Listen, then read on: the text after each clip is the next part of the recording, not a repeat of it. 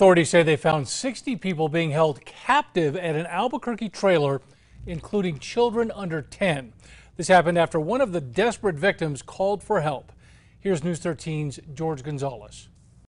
On Sunday, the Albuquerque Police Department requested the assistance of the Department of Homeland Security after receiving a tip from the National Trafficking Hotline. They say that tip came from a female victim who says she was trafficked from Mexico and brought here. And unfortunately, it's more common than you think, especially for victims of labor trafficking.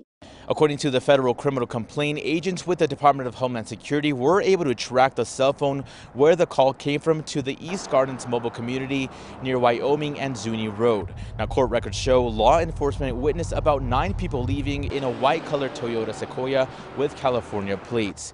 The SUV was pulled over near I-40 and Wyoming, where they found all people inside to be illegal. When HSI entered the trailer, they say they found 60 undocumented people in the country illegally, including kids under the age of 10. They were huddled, struggling to stay warm.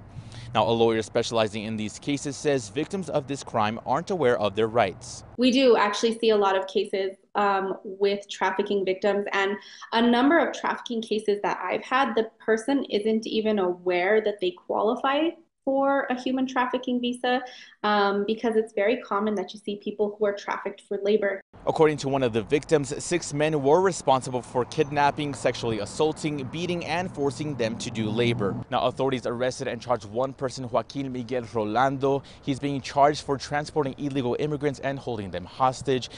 He made his first court appearance this morning in federal court and will be held until Friday for a detention hearing. George Gonzalez, KRQE News 13. The victims say they were only given one meal a day, and if they did not do what they were told, they said their captors threatened to cut off their heads.